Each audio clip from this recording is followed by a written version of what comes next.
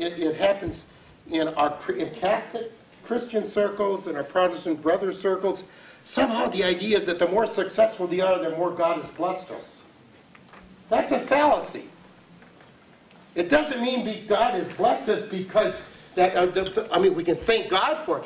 But the issue is, as we embrace the moment, sometimes we make very good decisions. But it isn't that somehow, because you're open to God, you're going to be wealthy, and somehow you're open to God, but you're not going to be wealthy. So what happened? Gee, why? No. It's that the real success in life is finding this deep union with God.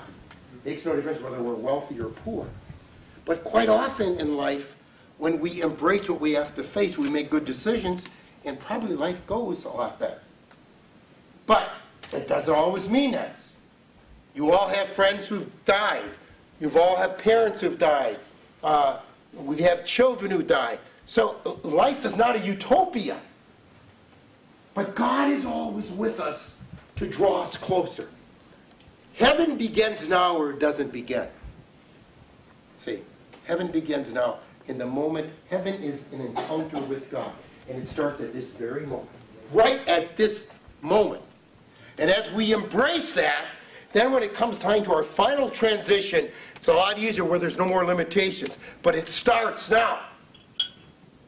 So, God is alive and present in every moment of our life.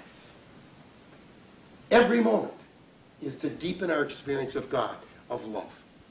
And that's what's powerful.